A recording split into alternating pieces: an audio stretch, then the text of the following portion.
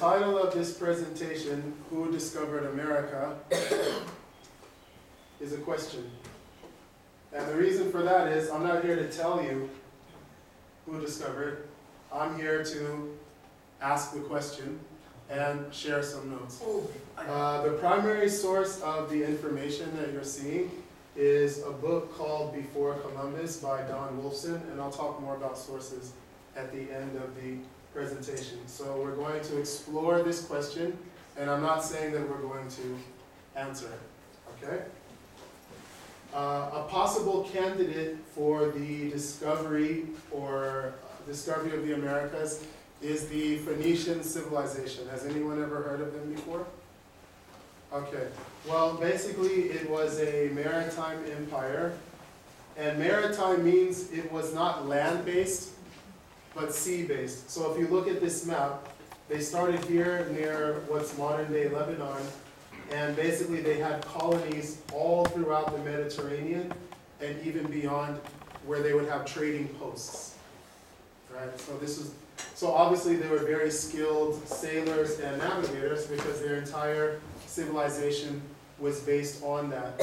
For their day and their time, they had the finest ships in the world, and they didn't just row, they used sails. What advantage do you think that gives you if you use sails instead of rowing? Yes? Slow, it's a bit faster, but in the long run it'll always go and when people get tired, let's say. It's faster. Do sails get tired? No. What does that mean? Faster and? Further. They could sail further. Now, something peculiar about their culture and religion, it's known that they practiced human sacrifice, and they did it on stones like this, which have a little notch for the blood to drip out onto the ground. Okay? They were at war with the ancient Greeks, who were located around here, and in 146 BCE, they lost, and they were conquered by the Greeks. One of the things that the Greeks did was forbid them to practice human sacrifice. So to continue to do that was a matter of religious freedom for them. It's not like it was just a hobby, it was something they considered to be their religion, so they refused to stop. The only way to continue was to escape. And it's thought that they escaped into the United States, what's now the United States. One of the ways that we know that is that these slabs used by the Phoenicians were found in the northeastern United States. This picture is actually from the northeastern United States, and it's the exact same ones that are found at other Phoenician settlement sites. Another thing that was found were thousands of fist-sized stones with Phoenician characters written on them. So there would be one character per stone. And they would use individual letters on stones because letters were numbers for them. So for example, this might also be a 5. So they would do mathematics, which means they need to move them around, to teach reading and also to make words. So how would stones with this type of handwriting end up in the United States by the thousands? If there are one or two, maybe something happened, contact between civilizations. But because there were thousands, it's thought that most likely that was a Phoenician settlement.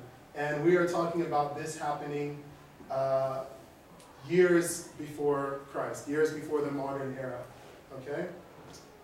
Another candidate is the Roman Empire. You've heard of Rome, right? Yes. Okay. This is a map of the empire. As you can see, it covers basically 3 continents, Africa, Europe, and Asia.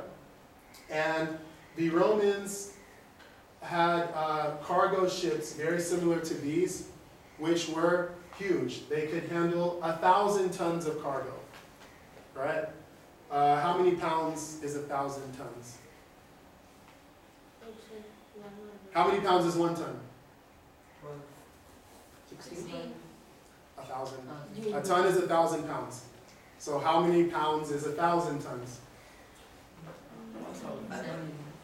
1 million. Okay. We're going to do a math class after this. So they can handle 1 million pounds of cargo. That means they were very big, very sturdy. They could hold up to 100 people. However, the Romans didn't have sophisticated navigational equipment. It wasn't easy for them. They didn't have sophisticated ways of knowing where they were going, which wasn't a big problem because most of their sea going was inside the Mediterranean. They didn't go very far. At the one point in the Roman Empire, Christianity began to spread. And at that time, the Romans were polytheists, meaning multiple gods. Christianity is what kind of religion?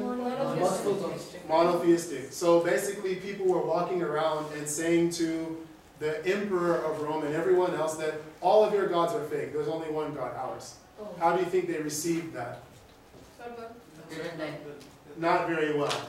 And in fact, one thing that happened is an emperor named Nero, who was widely thought to be insane, blamed Christians when there was a huge fire that burned most of Rome. And this was the capital of the entire empire. So he started to oppress them very heavily with tortures like burning, crucifixion, being fed to lions, and things like that. So naturally they went into hiding, and they eventually tried to escape, including using these ships. Now, anywhere that they could go in the Roman Empire, there's only one way out, which is through the Straits of Gibraltar here and into the Atlantic Ocean, which leads towards the United States. And in fact, there had always been rumors that across that large body of water, there was land. Okay? And it's thought that they reached the Americas because there are Roman artifacts found in different parts of the United States, including a particular alloy of bronze, that's a particular mix of metals that that historians know only the Romans used because it had about 2% silver, which is very uncommon. So they know that that was Roman. And they also found iron made with a technique that, again, the Romans used. Last but not least, they found rocks with symbols similar to this. This is called a chrismon.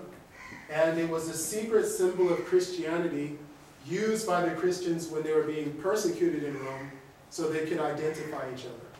And it was peculiar to them. This wasn't used widely outside of those people. So, what was it called? Chrismon, C-H-R-I-S-M-O-N. There are many different kinds. This is one of them. Some of them look like fish, but they wouldn't use crosses because that was an obvious symbol. So they used to use other symbols. And all of this together being found in the United States indicates that Romans of this period most likely fled to the United States and successfully reached it in these very sturdy ships. And the last thing is that there were cups identical to cups found in Pompeii.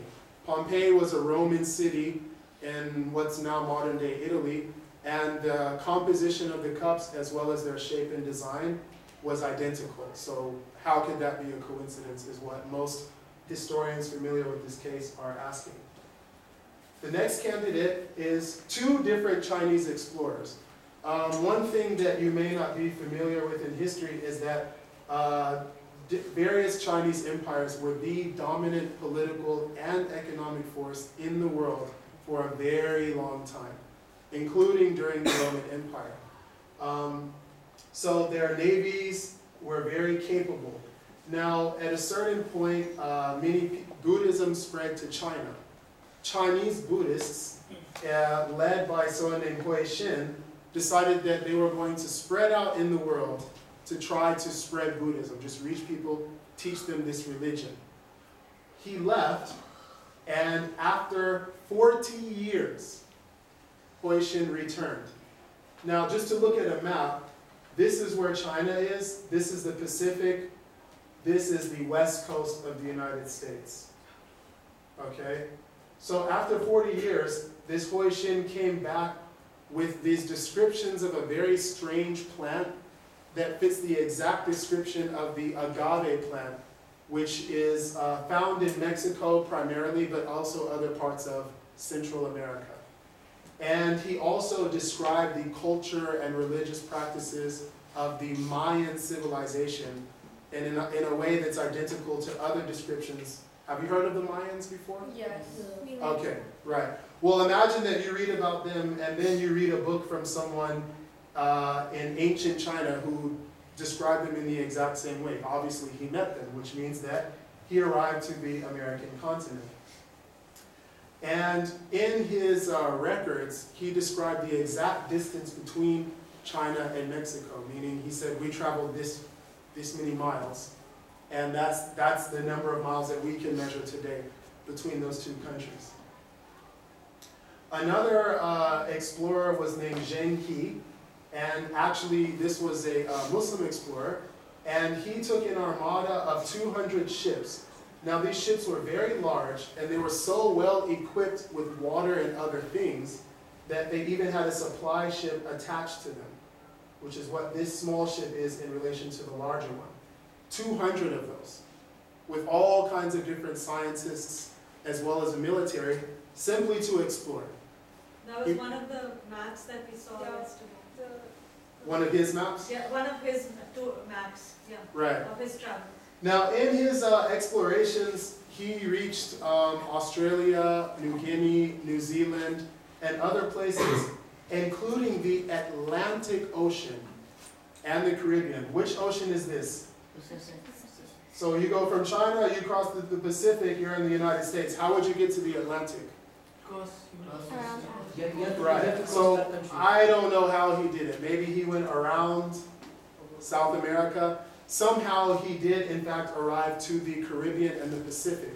So the way that we know that is not only from his records, but there are Chinese artifacts that have been found throughout the Americas.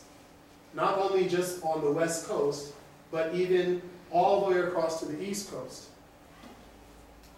And European explorers who later went into China during the Age of Discovery, which is what you're studying now, met Chinese people in the United States, meaning they were already there. They were already there when Europeans arrived. Yeah, in different parts of the United States. Now we have the Vikings. Has anyone ever heard of the Vikings? Yes. Yes. Are you currently watching the series? No. Okay, well, season 5 comes out November 29th. We saw a map Anyways, about we'll talk about that later. What was that? Vikings. We also saw the map about Vikings. Yeah. Yeah. Now, the Vikings were in Scandinavia, which is northern Europe, as well as Iceland and Greenland. This is very close to Canada, right? So it wasn't like a very long distance for them to get. And they recorded their adventures in sagas, these very, very long poems. It's kind of like a story. Not all of it's true, but a lot of it can be checked with other historical records or other geographical descriptions to say, oh, they must be talking about these people or this place. And that's why we know a lot about their voyages to the Americas, because we have these sagas. And they used ship called cunars for long, deep water voyages. This is the way that the English described them, but they looked probably similar to this. It's long, they can row, and also sail. Now, over a very long period, starting at 900 AD, but not only once, multiple explorers or even refugees reached the Americas, meaning the American continent, Canada, from Iceland and Greenland. And they used to even have wars with the Native Americans. Sometimes they were at peace with them. The land in Canada and even the United States, it's much more fertile than Iceland, Greenland, and Scandinavia. So they always wanted to settle there. The Mali Empire is another candidate. And the Mali Empire was in West Africa. And actually, this is one of the people that we're going to study as one of the most, I would say, famous families that you've never heard of. Okay, the founder of the Mali Empire was the person whom the story of the Lion King is based on. I'm sure you heard of that. Yes. His name was Sundiata. He's the founder of the Mali Empire. We studied it. Yeah. Okay, one of his successors, Abu Bakr, is known to have gone to the United States. But when he left, the person that he left in charge, meaning he was a king, he said, I'm not going to be king anymore. I'm going to leave. I want to find something. I want to explore. The person he left behind was Mansa Musa. Have you heard of him? Yes. What's his claim to fame? The richest person. The richest person ever. Right. So imagine all these people are in the same family. Abu Bakr wanted to expand his empire from here across the sea. It's a lot easier you can cover a lot more distance a lot easier when you can sail than when you have to fight for every inch. Right? So he sent a bunch of ships and they left and only one returned. And the one that returned said there was a river in the ocean like a snake and it took us away. Everyone but me, I turned back. So he got hundreds of ships. They were over 100 feet long, similar to this perhaps, as well as support boats like the Chinese. And he left. He said, I can't believe this. As a king, I'm putting down my crown.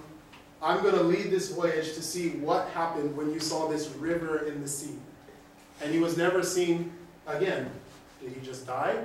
Well, Portuguese and Spaniards met Africans in the Atlantic Ocean, meaning they crossed paths with them. As they were sailing, they met Africans sailing the other way. And they also met them in various parts of the Americas. And there's again an alloy, which is a specific mix of metals peculiar to the Mali Empire, have been found. So first of all, people didn't usually use gold as the tip of their spears. The Mali Empire was so rich they could use gold for everything, right? And that river in the sea is actually a current which exists today, which basically will pull you without the wind. It's the water itself pulling you towards the Americas. It does in fact exist. And there were Olmec heads like these, which are actually very ancient, found in Mesoamerica. I think you studied the Olmecs, right? These were found in the Americas. Yes. These might not be from the Mali Empire, but much earlier. The truth of the matter is, many people have been known to have gone to the Americas. Fishermen who got lost and came back and said, oh, we sailed for a month and we came back. Right? Irish people who were being persecuted by Vikings or others, so they jumped on ships and left. If you look at this map right here, you can see that the connection to the Americas from Asia is, even without this being frozen anymore, it's not very hard to get there. And if you look here, Greenland, again, is not very far from Canada. There's a person named Pierre Reyes. Did you study his map? No. Okay. He was a person in the Ottoman Empire. In the year 1510, he made a map, and we still have some parts of it. We don't have the whole thing. But that map from the year 1510 shows Europe, and it shows America's Atlantic coasts, as well as even Antarctica, very accurately. And the map comes from 10 Arab sources, Indian maps that he got from the Portuguese, as well as one of Christopher Columbus's maps. But the sources besides Columbus are older than that. So basically saying this map shows the Americas, but I made it from older maps and I just put all the pictures together to make one. Okay? Many cultures and many civilizations had tales of a land across the sea. And the only way that story could be there is if someone had been there. You can even walk. As I said, there are different ways of connecting by land.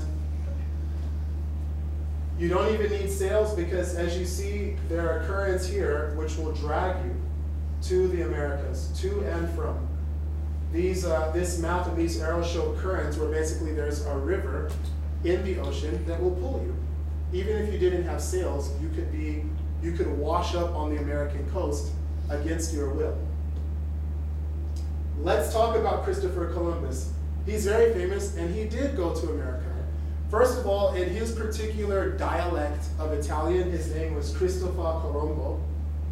The Spanish called him Cristobal Colon. And the picture that you usually see of him with kind of an olive-colored skin and the dark hair is inaccurate. He is actually known to have fiery red hair. Okay? Now, he was an explorer, and he made a deal with the king of Spain on the same year as the Reconquista. Does anyone know what the Reconquista is? Renaissance period. Sorry? Is it the same thing as Renaissance period? No, it's not the same thing as the Renaissance. It was actually after that, but there is a connection. What basically happened is that people called the Moors, who were Muslims of different ethnicities, but they were known collectively as Moors, brought a lot of science into Europe. They ruled over parts of Spain, Italy, France, and a few other countries at different times in history until the year 1492. But one thing that they brought with them was navigational knowledge. And they had maps of the Americas, as we mentioned with Pierre Race. What the difference between Columbus and the other people that we talked about is this printing press. What does the printing press allow you to make? Make one document like print the document so everybody can read. So print a document, Many copies. many, as many as you want. Yes. How did they make books before that? Writings. All of Can I see that book? Your red book? It's on your desk. Yeah. Before the printing press, for all of you to have a book, somebody would have to sit with a pen and copy every single page of this. everything. How many of you would like to do that? Okay. With the printing press, you get the book the way that you get them now, right? Through machinery. So Columbus's discovery or his arrival could be published for the world to know about. The Vikings were in Scandinavia, they only dealt with each other. They wrote their sagas by hand in Icelandic or Norwegian. Whereas with Columbus, you can actually translate it into any language you want and print thousands of copies of that.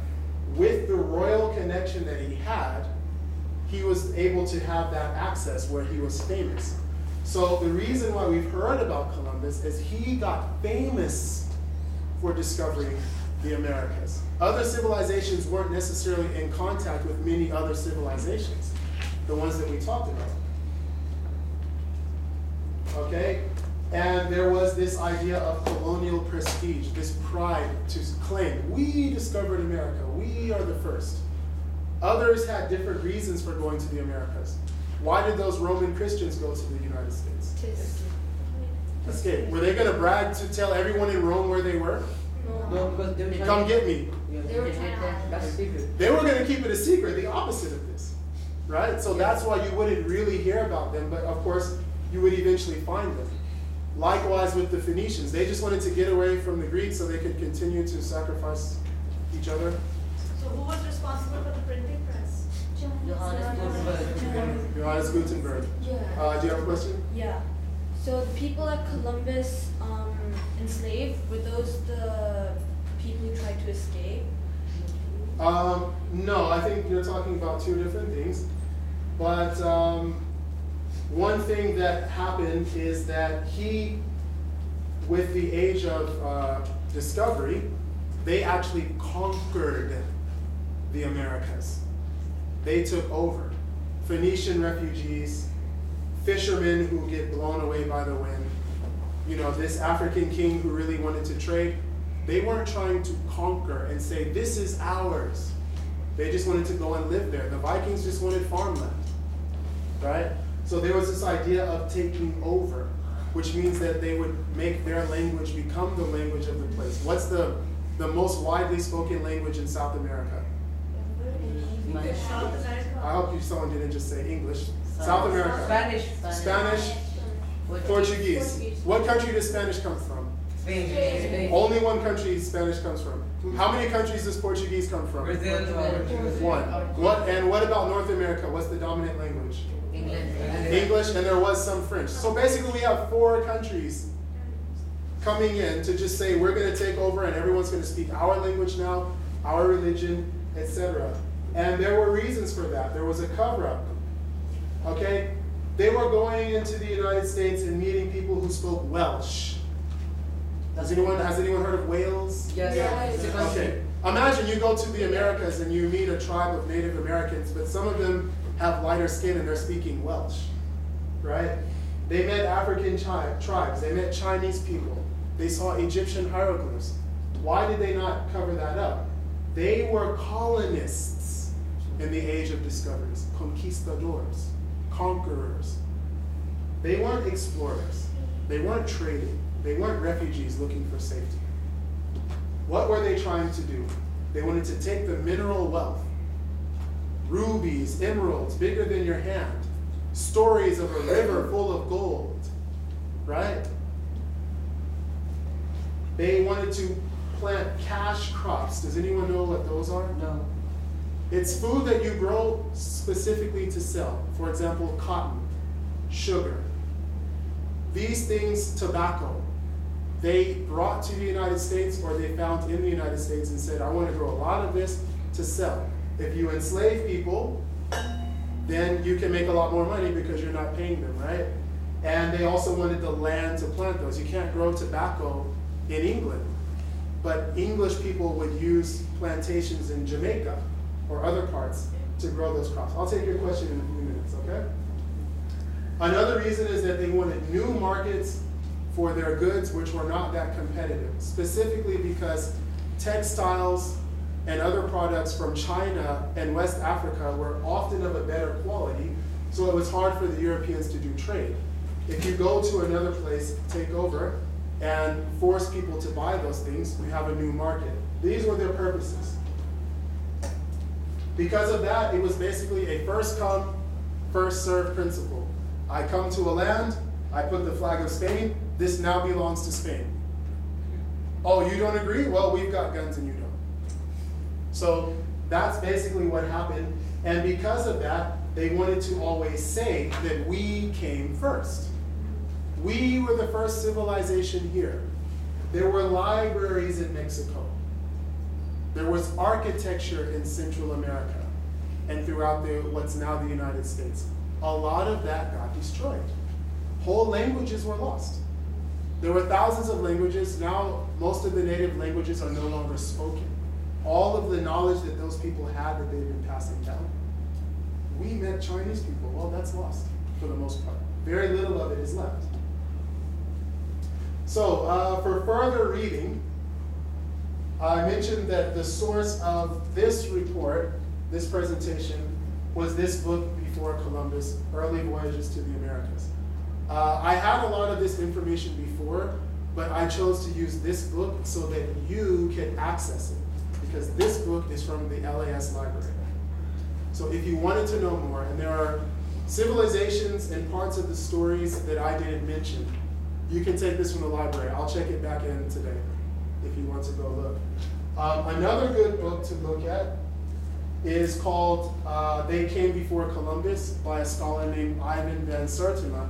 And the reason I'm recommending that is because there are a lot of lectures by this author available on YouTube. Last but not least, the world itself. If you really want to know what happened, go and see. Go and see, go and explore. You have a long summer vacation. A lot of you go to different countries. Look in the museums. Visit a university. Go to the actual, archaeological sites of some of these ancient civilizations. You could go yourself and see some of the artifacts and structures left by pre-Columbian explorers who reached the United States.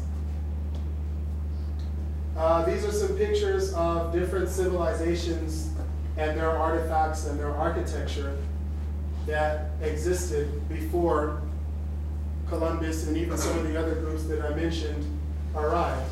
So last but not least, we have to ask, wouldn't the Native Americans be considered the discoverers of the Americas?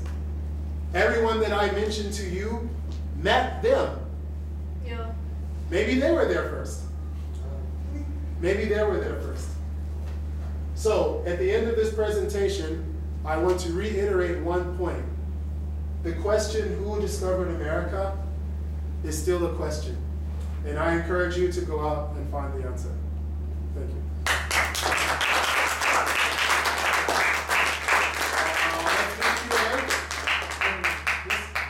Q&A? Okay, I think you had your hand up a few minutes ago.